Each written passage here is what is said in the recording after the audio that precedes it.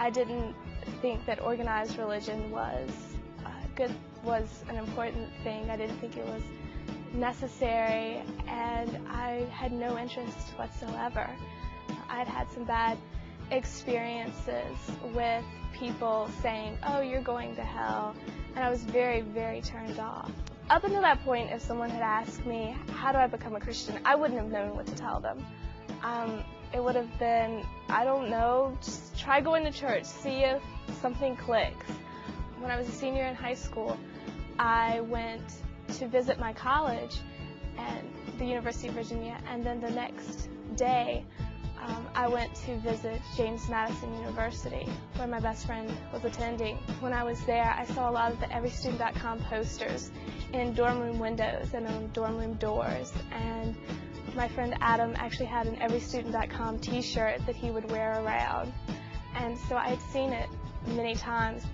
I was in a habit of, at the time, of staying up late at night, talking to friends on Instant Messenger and checking email. And so I just decided, why not? I might as well go to this site. And I would just read one article after another. And I have no clue how long I must have spent the first time I was on the site. An hour or more? I don't know. I first chose the ones that seemed relevant to me in my life, and issues that I had been struggling with in my life. It really spoke to me as, I guess, a seeker, someone who was searching. I felt like it was really directed right at where I was. And it answered very real issues, things that had been troubling me about how can there be only one truth, and, well, how does this impact my life? Is there hope for a lasting marriage? I also went to some of the articles that were more intellectual, in a sense, discussing the differences between other world religions and why the God of the Bible. Finally, I came across the prayer to invite Jesus into your heart, and I had never heard of that. I didn't know anything about that. I was blown away that I could actually have a relationship with God.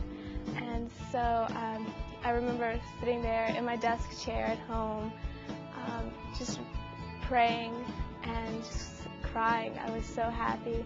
It was just something I'd never thought about, that God could be living within me. I don't know if I would have explored matters as deeply and issues as deeply if I hadn't had that safe place to go where I didn't feel silly asking questions and seeking out answers. It guided me to Christ and presented it in such a real way.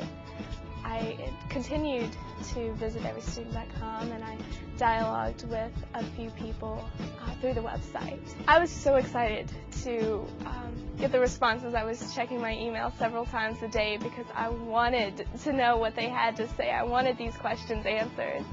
The people who responded were so kind and just so joyful, and they told me they would be praying for me, and I was so amazed that they just loved on me so much through these emails and encouraged me so much. After I went to the site and I became a Christian, I wanted to share everystudent.com with other people, and I wanted my friends to ask about it. So I actually borrowed Adam's t-shirt that they had made at JMU, and so I started wearing it around my high school, and people would stop and ask me about it. Everystudent.com led me to the most important decision I've ever made, and the best thing that's ever happened to me in my whole life. I didn't think that anything on the web could actually change my life, but it did. And now I realize that that was just God directing me to what would be the best way to reach me, and that was God using this tool that I was on every single day to reach me. Every student does need to know that the website is out there and that they can have their questions answered in a non-confrontational way, that they can be reached by the gospel 24 hours, 7 days a week from their dorm room.